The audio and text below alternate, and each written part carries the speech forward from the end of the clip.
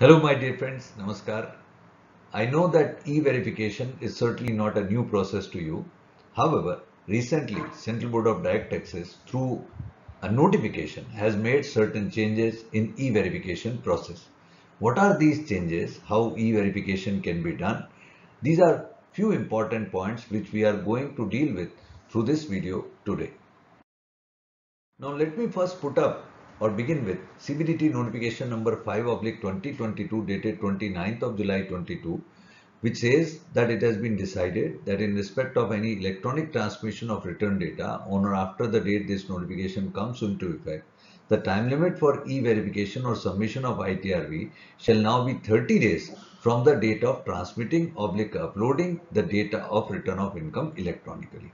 Let me first begin with this point that the aforesaid notification shall be effective from 1st of August 2022, meaning thereby that effective this date, if you are filing your return, then you will be getting a time limit of 30 days only for e-verification of the return. Earlier, this time limit was 120 days.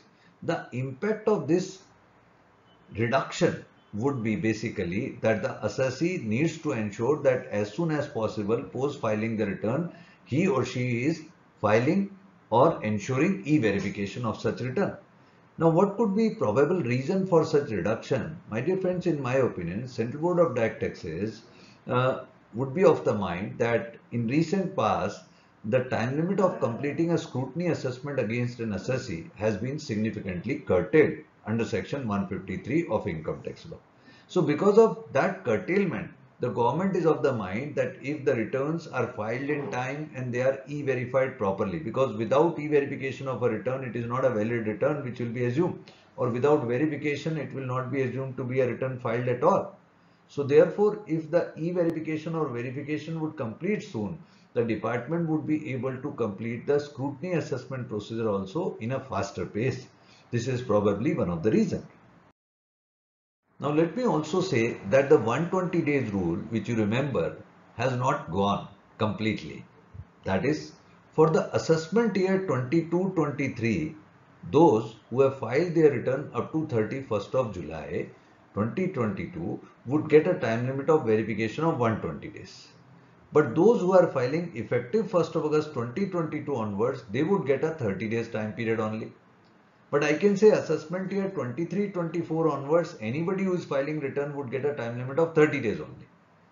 But fortunately, those who have already filed by 31st of July, they are getting a period of 120 days as compared to those who will be filing 1st of August 2022 onwards. So it is clarified that where the return data is electronically transmitted before the date on which this notification comes into effect, the earlier time limit of 120 days would continue to apply in respect of such return. This is a very clear mandate given into this notification.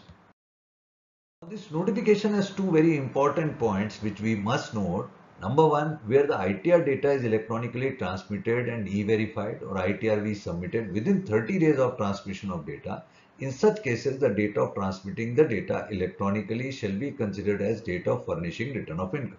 To put it simply, I may say, where as per the mandate of this notification, you do the verification or e-verification within 30 days prescribed period, your return will be treated to be valid or filed from the date on which you originally uploaded it on the site of Income Tax Department. But second point is very important, which says where ITR data is electronically transmitted but e-verified or ITRV submitted beyond the time limit of 30 days of transmission of data. In such cases, the date of e-verification or ITRV submission shall be treated as the date of furnishing the return of income, and all consequences of late filing of return under this act shall follow. This is very important and will have an impact. Say for an example, assessment year 22, 20, 23, 24. Next year, say due date will be 31st of July 23 for most of the non-audit cases. Somebody who has filed his return on 31st of July 23 is supposed to verify it by 30th of August 23, but he or she verifies it say on 15th of September 23. Then what will happen? Rather than ITR assumed to be filed on 31st of July, it will be assumed to be filed on 15th of September 23. The impact of the same would be that it will be treated to be a belated return. So it will attract fees under section 234F, it will attract interest under section 234A, and it will also impact the losses which the assessee can carry forward. So this will have serious consequences on the assessees.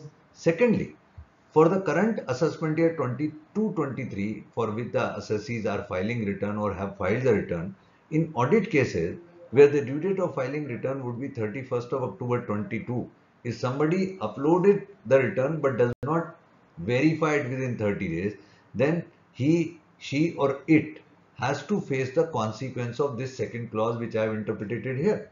So this is very important for us to understand the impact of this second point.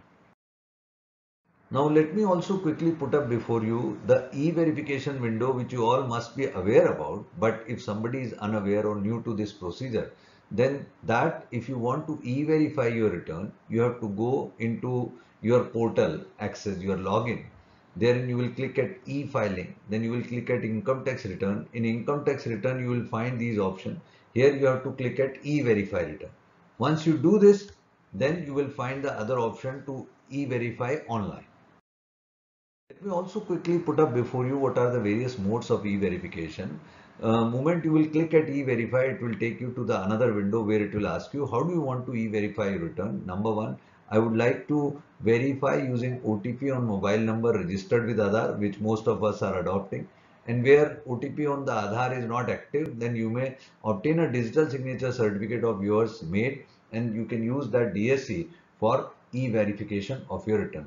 Apart from this, you can also e-verify through EVC, which is allowed through a net banking facility, through a bank account related link, or through a DMAT link also. And where you already have EVC or you already have an OTP, you can click here for e-verification of the return.